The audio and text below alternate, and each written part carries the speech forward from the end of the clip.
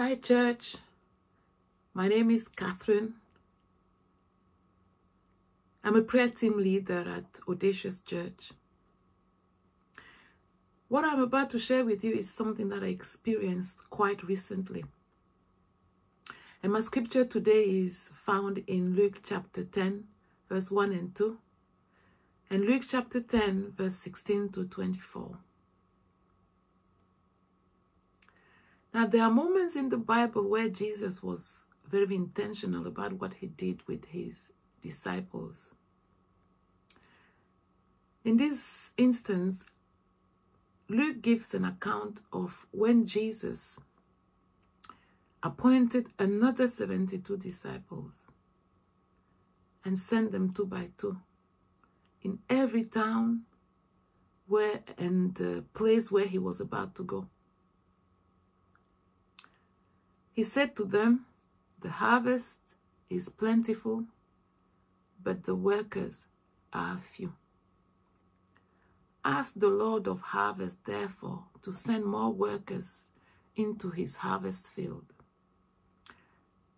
It appears Jesus was in the habit of training disciples and sending them into the harvest field because this shortage of workers was a concern to him.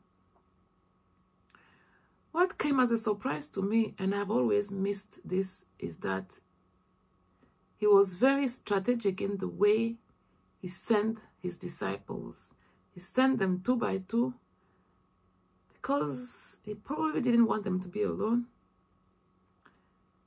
And he sent them in places that he was about to visit, probably to prepare the ground and to maximize the impact of his ministry.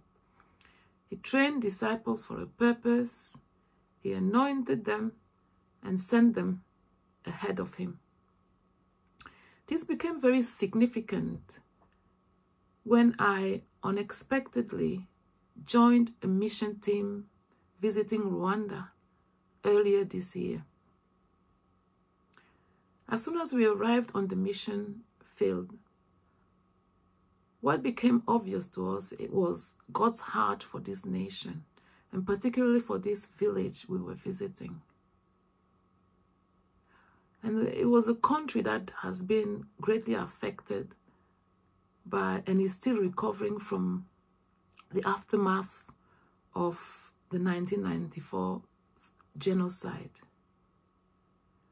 And it became clear to me that Jesus had purposed another level, a higher dimension for us to live into, but also for this country to experience.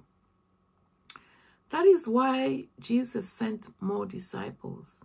He wanted to reach as many people as possible, but he wanted them to experience a new dimension of his power, a greater dimension of his glory.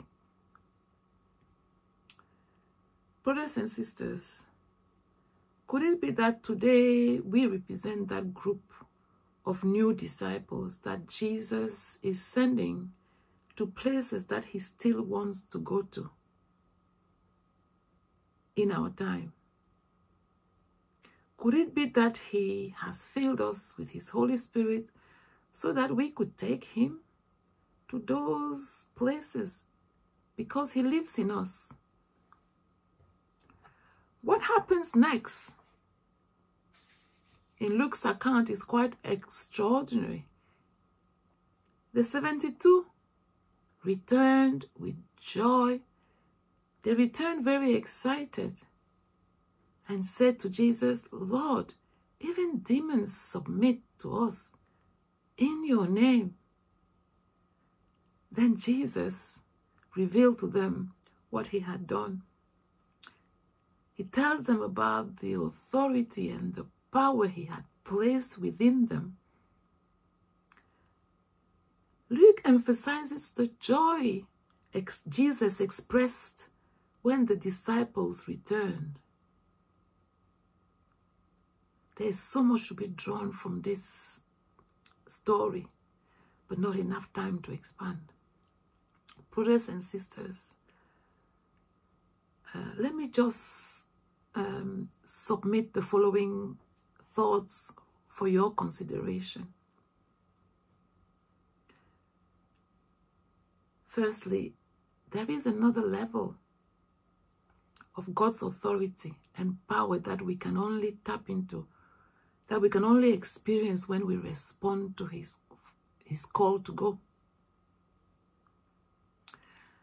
Secondly, when we become Christians, there is another level of joy we can tap into when we take time out of our busy schedules to allow God to send us.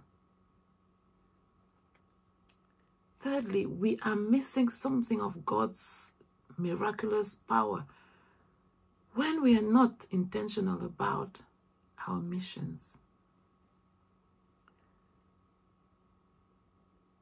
And then it simply makes Jesus very happy when we obey the Great Commission to go all around the world and preach the gospel to every creature.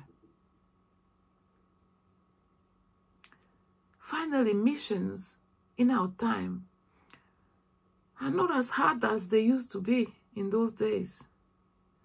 We do not need to go very far to preach the gospel. But if we do, we have hotels, and most of the time, you know, we have decent places to stay and plenty to eat. So what is stopping us? What I'd like to put out to you, and what I would like